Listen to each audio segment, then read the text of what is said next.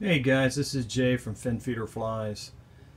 I'm a big fan of the NorVise, been using it for several years, but just needed to change some applications a little bit to suit the type of tying that I use.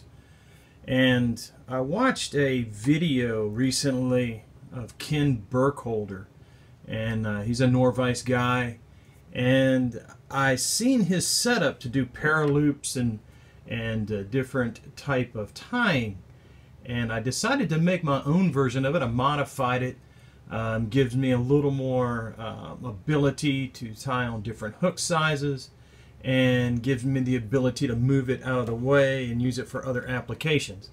But what I've done is I've tied into both for the pedestal and the vise itself, and then I added this coupling type apparatus on the shaft here, and now I can just slide it anywhere I want.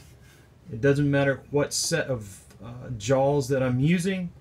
I can adjust it for paraloops and different applications, a whole different materials out of the way or whatever.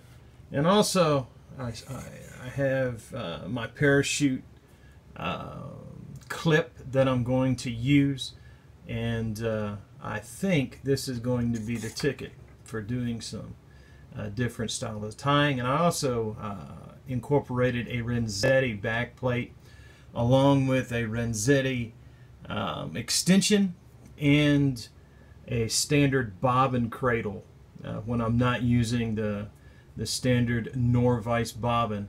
That way I can switch out and still use the rotation of the NorVise. I'm a big fan of it. Hope you guys like this. Hope it helps you. Bye.